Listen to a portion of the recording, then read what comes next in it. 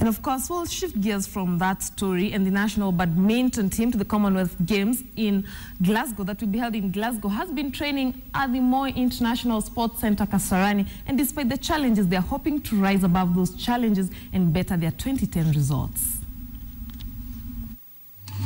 The badminton players to the 20th Commonwealth Games in Glasgow, Scotland are a mix of fresh blood and veterans keen on improving their previous performances. Victor Deramunga is the most experienced of them all, as he will be taking part in his third Commonwealth Games. International matches are normally very tricky because you meet players who play international events every week.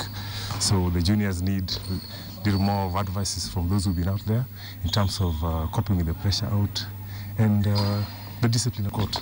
Odera, who hopes to venture into coaching in the near future, admits that the sport continues to face numerous challenges, which include lack of enough events to gain experience and exposure for the players. So the only way out is to bring the numbers in. The moment we have players training from Mashinani, then they are, just getting them to know that there's a sport called badminton. It starts from somewhere. It's not supposed to be left for the highlight schools.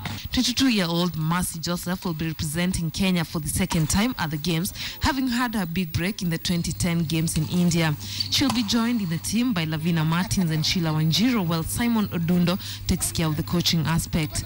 I would say I've become way better than I was in 2010.